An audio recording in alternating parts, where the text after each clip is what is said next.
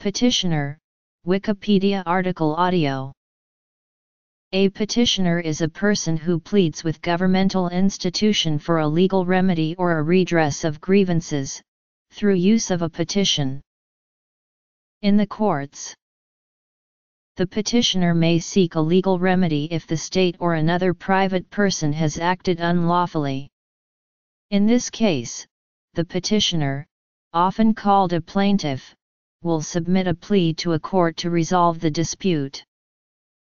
On the other hand, the petitioner may be complaining against the law to make no law, abridging the right of the people peaceably to assemble, and to petition the government for redress of grievances.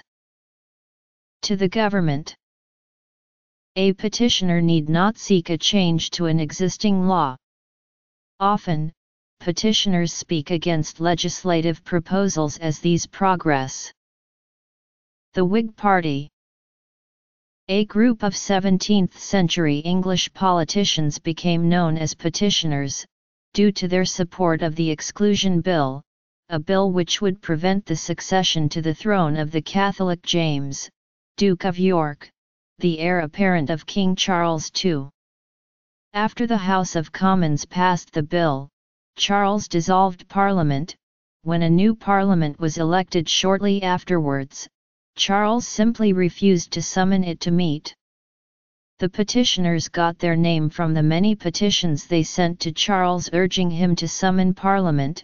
They were opposed by the abhorrers, who resisted the Exclusion Bill and were in no hurry to see a pro-Exclusion Bill Parliament meet. In the heat of the dispute, the two factions traded insulting epithets, with the result that the petitioners became known as the Whigs and their opponents as Tories.